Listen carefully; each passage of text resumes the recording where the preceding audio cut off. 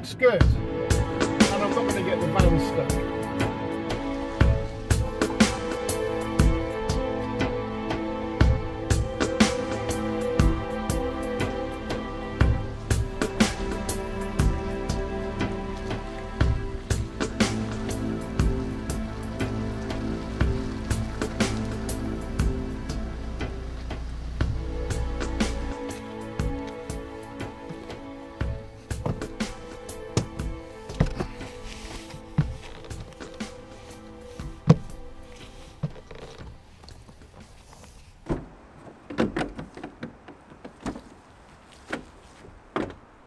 Here's the van. So what I'll do, I'll get the bed out, and now this mattress is light, it's easy manageable, and it folds out. It's one of these Z-type mattresses, and it fits across. The advantage I've got, being 5'8", 5'9", is the fact I can sleep. Me and the wife can sleep across the van.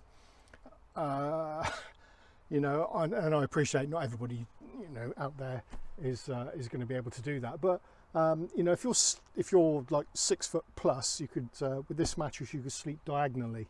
You know, so then it gives you a bit of room, because this is a short wheelbase, low top or regular top Transit Custom.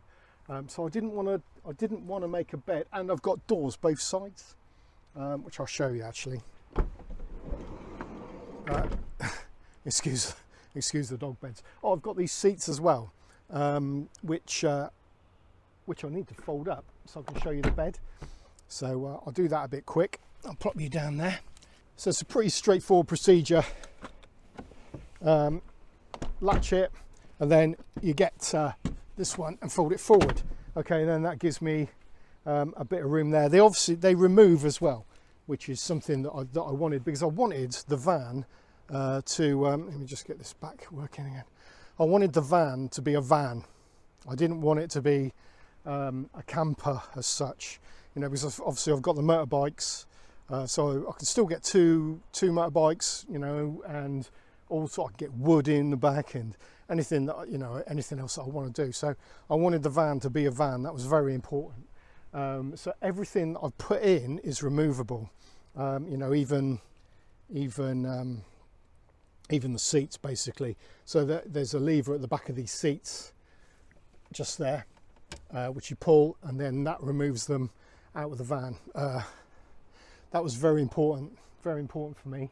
So once all the seats are removed, then I've got all this space here to live in basically. Big problem with this van though is as soon as you touch a door, the van comes alive. So it's very easy to flatten the battery. And it's only got the batteries underneath the driver's seat. You can see the connections just there, and it's only a single battery. So something I need to do is get a double battery fitted, or a twin battery system. So you know, I've been places and I've had the doors open and the battery's gone flat, and it's a pain in the arse.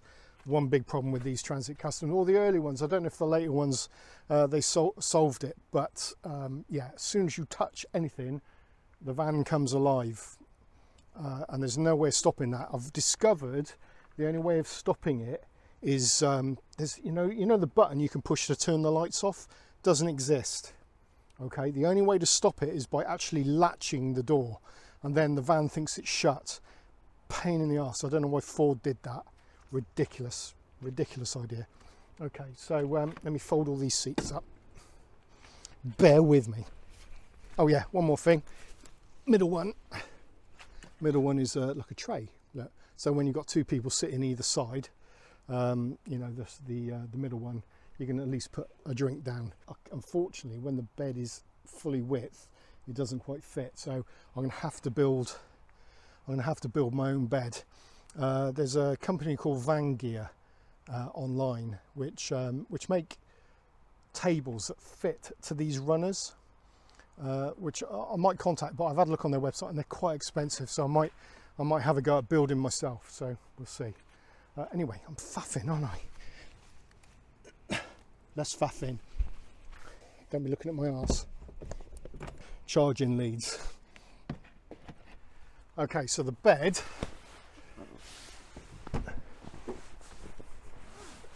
oh yeah, I've tied it in so it doesn't move with bungees.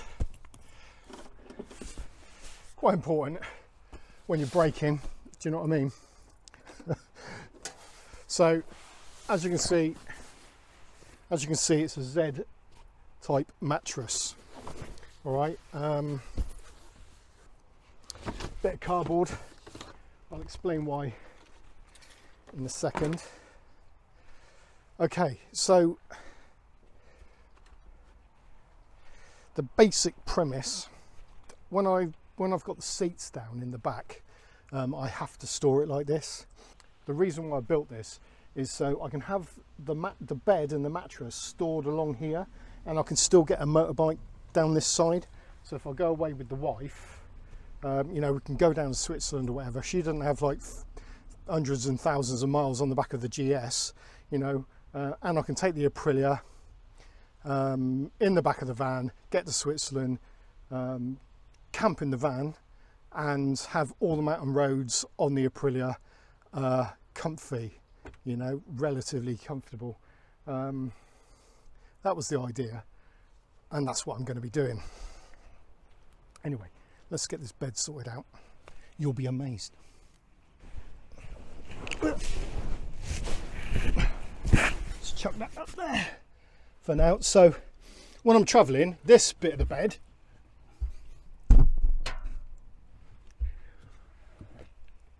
comes over here and fits along there like that. Okay, excuse the bike ramp. I think I'm gonna have to pull that out.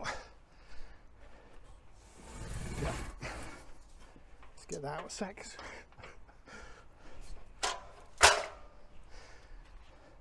I'll carry that around just in case I come across a stricken motorcyclist. You know, and then at least I can get him in the bag. Well, that's the side of me. So the runners, yeah. So because I wanted the bed to go all the way across, you can find lots of beds that fold out into two bits, and they come to about here. But because I wanted it the full width, I had to build it like this. Okay, so the wooden struts, as you can see, all fit nice together. That mattress fits on there perfectly against the side. And then, as I say, I can still get a motorbike in this section. So when it's pulled out, it's a bit faffy. Okay, so plonk you there. You know, it is what it is. When it's out, it works a treat. So two there and two there.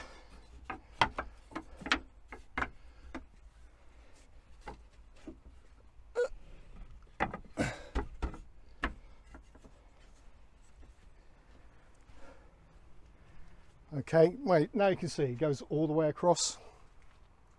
And then I won't bother with the other bit because it's taking too long.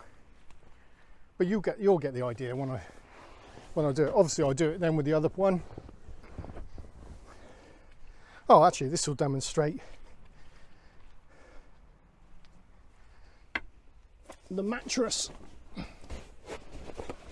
Okay, so when I'm travelling, that goes against there, that's all up against the side, bike goes down the side.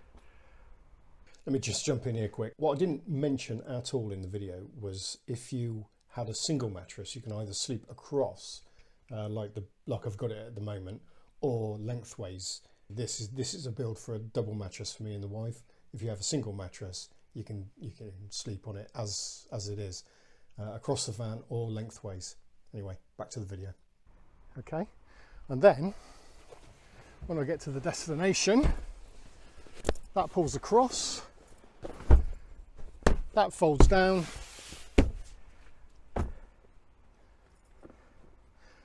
lovely. Oh, I have the cardboard because the slats are so thin, I put this bit of cardboard on the top of the wood just to give it a little bit more strength, and I've had me and the wife away, you know, for a week on it with no issues at all, because I was concerned about the strength.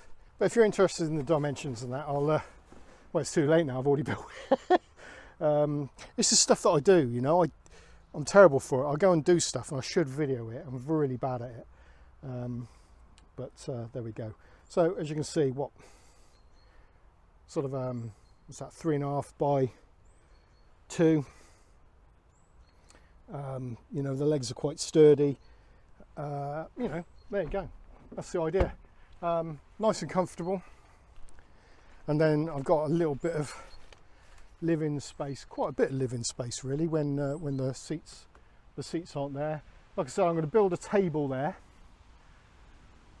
Yeah, that's something I've got to do. That's something I've definitely got to do. Anyway, I digress. That's the van. Let me know down in the comments what you think. It's yeah, like I said, it's important that I kept it as a van. I definitely didn't want, you know, I'd love a T5 or something like that, or a Transit Custom that's purpose built, but it's this serves every purpose. And like I said, everything can be removed. I've got a battery as well. I've got a Bluetti battery. I think I've got a picture. I haven't brought it with me today because I'm just out in the woods doing my next thing that I want to talk about. Yeah, with solar panels that I throw up on the roof when it's sunny. Definitely no charge in it today. So yeah, Bluetti battery. Again, it's all removable. I want to be able, you know, I didn't want, you know, I suppose I could wire up a DC to DC charger in the van and have some sort of charging system in the van, but you know, it's all stuff that makes it attractive to nick. And I definitely didn't want to do all that, so everything I wanted to be able to take out. And it's handy having the Bluetti, because if someone else has got a problem, you know, I just grab the thing and take it over them and they can plug whatever in and charge it up. You know, I even built this with the Bluetti. I plugged the drill in and you know, drilled all the holes and put that together using the Bluetti. So very handy device indeed. Not cheap though, bloody things. I bought that about 2 years ago under the Indiegogo scheme. I don't think I'd do that again now, but now they're available. You know, they were, what were they, Kickstarter back in the day. But anyway, I digress. Fan build, there you go. Actually, before I move on and move away, yeah, another thing that I wanted is storage underneath. You know, all my stuff goes under there. Everything that I need to carry away with me. In fact, I'll demonstrate. So, like I said, you know, it's all storage. You know, so I can chuck stuff under there. I've got some boxes that I chuck all my cooking gear in and all that sort of stuff. So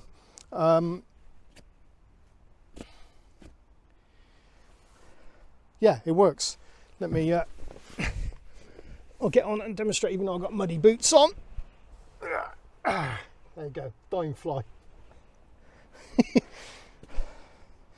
Okay, that's enough talking about the van. Anyway, I want to get the door shut before the battery goes flat. This is something we're going to talk about in a minute, and this is potentially the future of the channel and Kaiser, but we get packed up and we get on the way.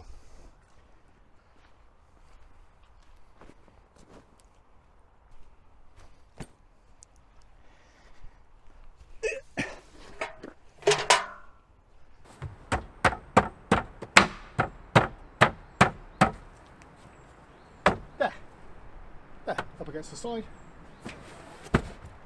that goes on. Do you get what I mean about the cardboard, what I use it for?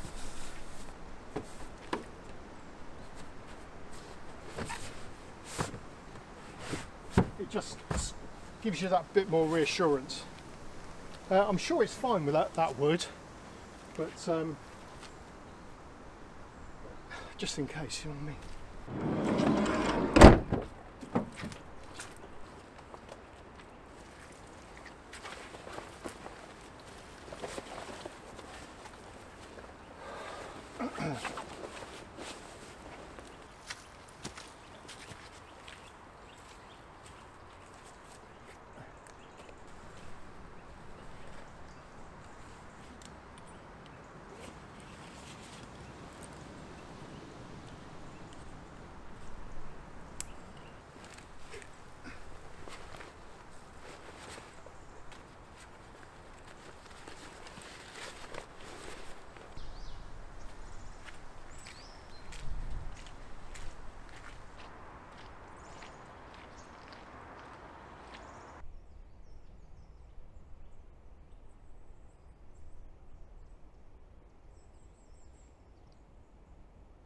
I don't want this to be a long video. I just wanted to say hi again and catch up. But there is something I needed a reset. I needed to. Isn't this beautiful? I hope you can hear the birds. There's something about being in a wood.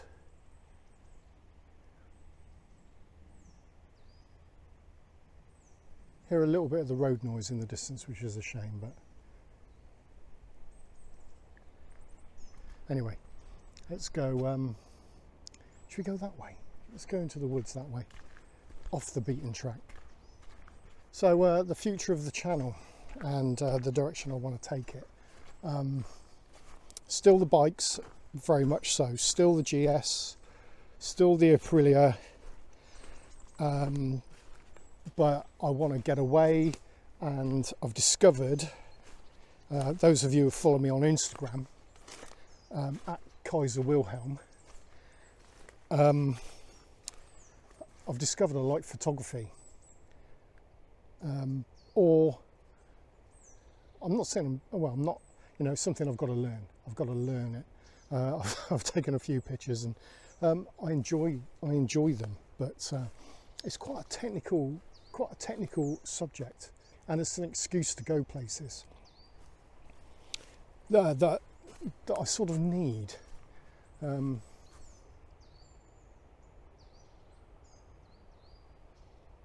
thought I saw something then. So this is Kaiser's new hat.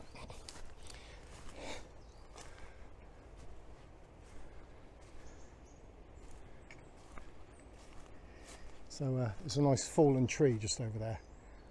We'll go and sit down on the log and finish the video.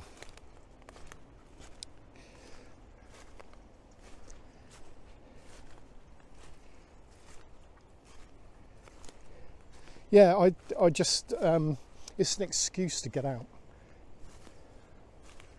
in nature,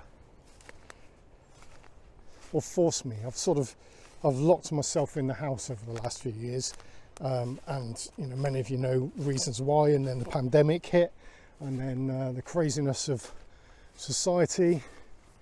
I haven't enjoyed, you know, so I've become a bit of a recluse. So over the last year and a half, I've spent a load of money, sold a few things, and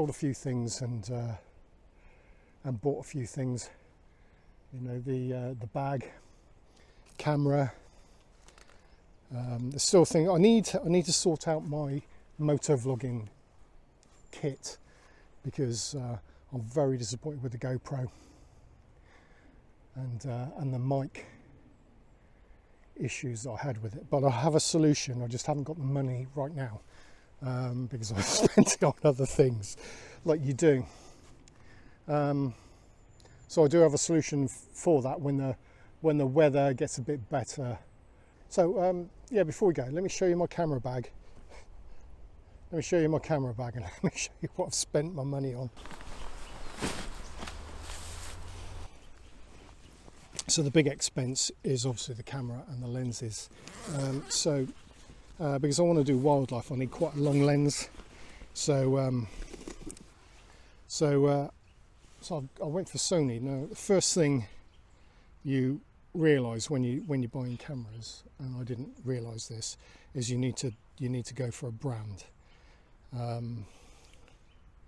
So my first camera that I bought was a Canon, 800D, which I part exchanged for this one. I didn't go for Canon. I don't know why. It's a great brand. I was going to go Nikon, but the one I wanted was too expensive, so this was the middle of the road. So this is a Sony A7 IV Mark IV. It's very good, 33 megapixel. So this is a Tamron 28-75 f2.8 lens. Let me just shut this up and get my big lens out, and my big lens.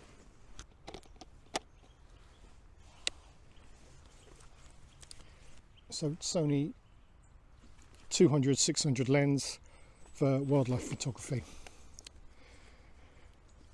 So let's see if we can spot anything.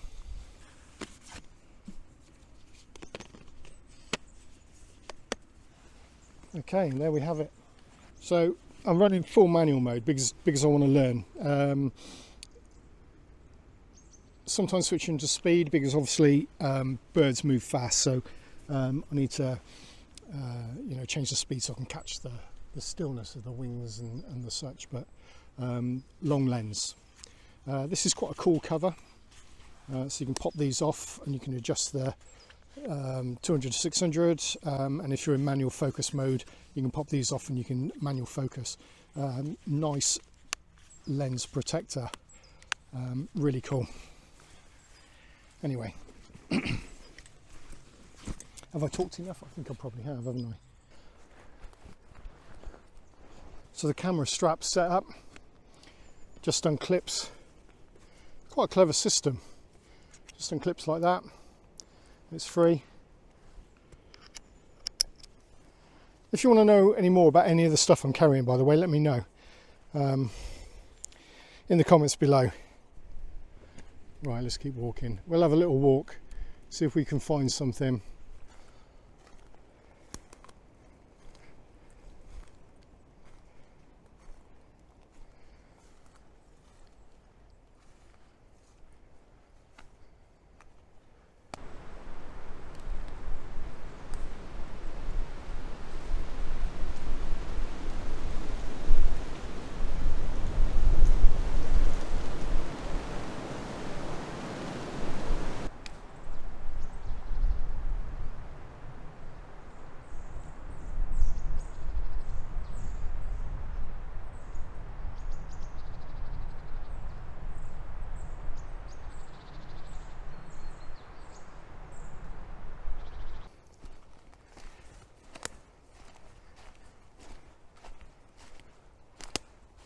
Anyway, well, I'm gonna walk around, enjoy the woods. If I get any pictures, I'll put them up at the end. I don't think I will in this wood today. It's not the best of conditions. There's not much about, but I'm going to do more of this. So this is the future of the channel. More camping, more photography, more getting out and about, more bikes, more van, more travel, more if I can afford it. I mean, that's always the case, isn't it? It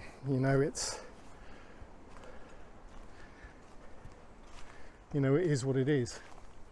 I've realised is how little I know about the woods.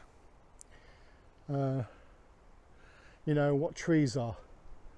So I bought a couple of books. Actually, I'll do a review of the books because they're really good. I bought some Collins Wildlife and Wild Birds and of Britain, so I can learn, basically. It's all a learning process, isn't it? My big plan was to call it a day with Kaiser, just because of stuff that's happened in the past. Really, I wanted to start fresh.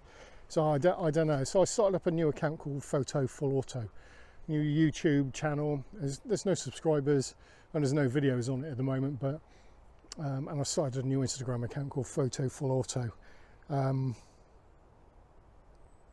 just to start afresh. But I don't know what to do. Comments down below on that, please. Oh, my kit's getting wet through. It's showerproof, I know that. Sony claim it's showerproof, but not waterproof. What an interesting tree. It's obviously had better days, hasn't it? It's broken in two, look, shattered. And now it's just resting up against this one. And now I can hear gunfires, obviously pheasants. A pheasant shoot. Probably can't hear it, it's quite a way off, thankfully. I'm just rambling now, aren't I? Okay, that's it, I'm going to call it a day. Yeah, like I said, thanks for checking in on me. If you like the video, please give it a thumbs up. If you like me, please subscribe, and all that lovely stuff that you got to do these days to keep your channel going. It won't be as long for the next one, I promise, before the rains start really opening up, which is about to do. Wind's picking up as well. That's me. Okay, good to see you all. Thanks for checking in on me.